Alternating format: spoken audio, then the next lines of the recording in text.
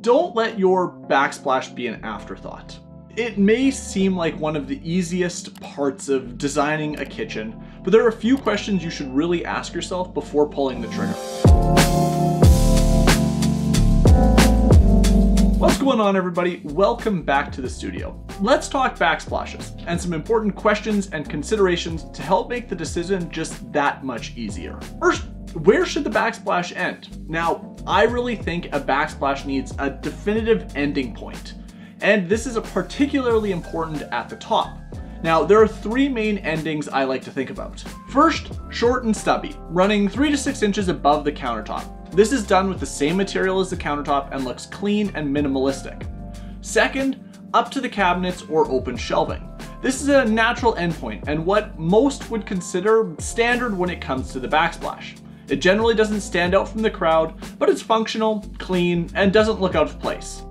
Finally, all the way to the ceiling. This provides grandeur and helps draw the eye upward, either accentuating high ceilings or making shorter rooms feel taller. Outside of the first option, the other two have distinct endpoints, a clear transitional place where it makes sense both visually and functionally to have a change of materials.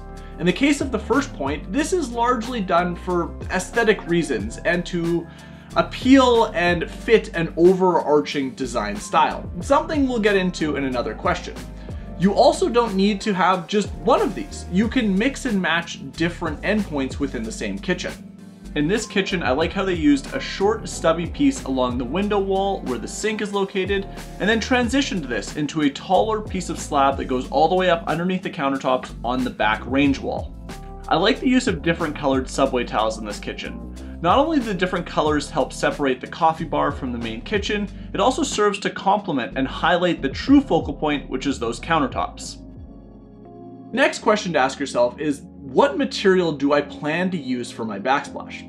The type of material, whether it's tile, stone slabs, formica panels, the list really goes on, can all give some indication on how to design your backsplash and in particular where it should end. For example, if you really want tile, then a low minimalist backsplash 3 to 6 inches off the countertop doesn't really make sense. This means running it up to the cabinets or maybe the ceiling. If you really want a full matching slab, then all the way to the ceiling may not be feasible and really may not look great aesthetically. The material you ultimately want for your backsplash can play a role in the rest of your kitchen design, even down to cabinet layout. Now, for some, this might be worthwhile, and for others, it might not. I find stone slab backsplashes work best when they're confined or restricted within nooks in the kitchen. This means designing your cabinets and your kitchen in such a way to create these focal points throughout the space.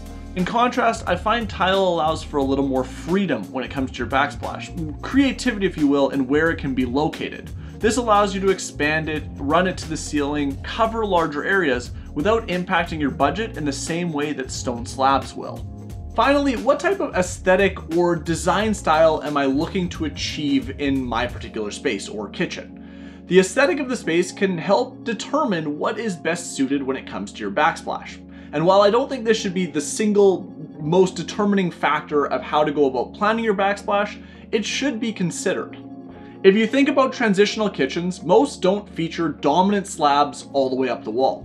Alternatively, ultra-modern kitchens are far more likely to continue the countertops into a backsplash slab than use intricate tile. Take this rather traditional kitchen. The basket weave behind the range and stone subway tile round out the entire design. If these were replaced with a large stone slab, you would lose the traditional aesthetic of this kitchen. Think of these questions more as 1A, 1B, and 1C. They aren't mutually exclusive and they'll all play a role and they'll all impact how you go about designing both your backsplash and your kitchen. Now, as I mentioned earlier, you can even combine several of the different options into your own space. I love using full slabs for continuity from the countertop into the backsplash. However, I don't think they look great all the way up to the ceiling. I far prefer the impact they create when used sparingly, whether it is to highlight a range area, also making it easier for cleaning, or along a long wall. The slabs are bookended in this kitchen, they end at a shallow stone shelf, and force the eye laterally across the entire kitchen.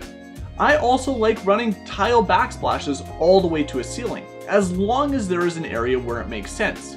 Typically, the area needs to be wide enough where the tile can provide a little bit of impact. This could be above a sink and around the adjacent window, or in a range nook bordered by tall cabinets. Finally, if you have an open-ended kitchen, that is a space where your backsplash just abruptly ends before transitioning to another room, I find it far easier, and I think it looks a lot better, to do this with tile than with thick stone slabs. Hopefully this points you in the right direction when it comes to your backsplash. It gives you something concrete to ask yourself, and maybe, just maybe, makes one decision just a little bit easier along your kitchen design journey.